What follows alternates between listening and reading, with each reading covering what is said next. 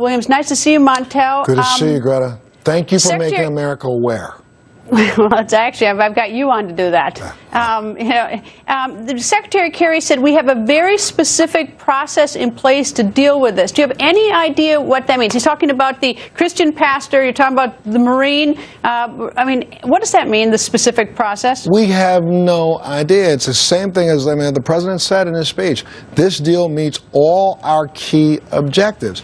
Would not getting an American soldier back out of the grips of a terrorist country that is torturing him be one of our objectives, along with the others? So I don't really understand what that meant. And look, I am, again, it's really pompous of me to think that the State Department needs to call Montel Williams and tell him what it's doing. And I'm sure that that's what they're saying right now, listening to me, talking to you. But what they do need to do is don't call me. Tell the American public what you're doing. Because the American public needs to understand it. Since you and I started talking about this, Greta, there have been 18 million impressions of people in America looking at the story.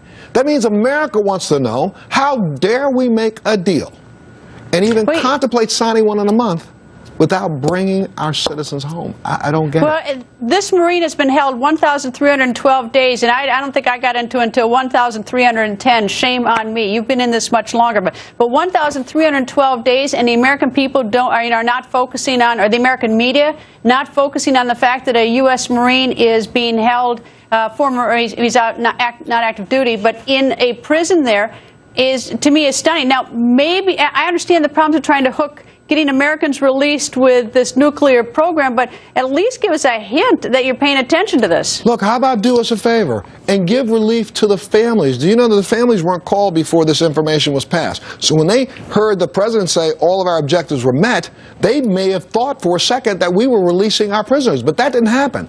Secretary Kerry just made his statement a little while ago, and still to the day, Amir's father is dying. The President has gone to see the pastor.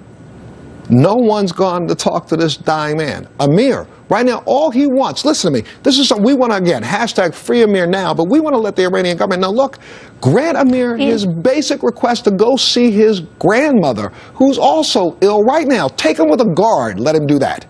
And then let's make sure that America understands that this man doesn't even have access to a consulate. He hasn't seen a counselor. He has no Red Cross access. Please, give this soldier just the dignity of life. We give it to these guys down in Gitmo. His family released a statement. They said he was first sentenced to death. The trial took place behind closed doors without this Marine's knowledge, no legal counsel to present a defense, and of course we have no representation in Iran. I mean, and his father is dying of brain cancer. I mean, at least someone could, is no one even calling his father and having a conversation saying, well, at least we're trying to get your son back? No one has called his father. Listen to me, maybe one underling at the State Department. This is something that Secretary Kerry should do. He's a Marine. The reason why you are able to fly over and negotiate is because of the lives that our boys put on the battlefield and give us the right to do this. So I don't want to hear it anymore. Please, this is just a simple request. First off, I want everybody, again, hashtag free Amir now. And then any comment you can make to say, Iran, let him have at least the Geneva Convention right to the Red Cross. Are we crazy? Please.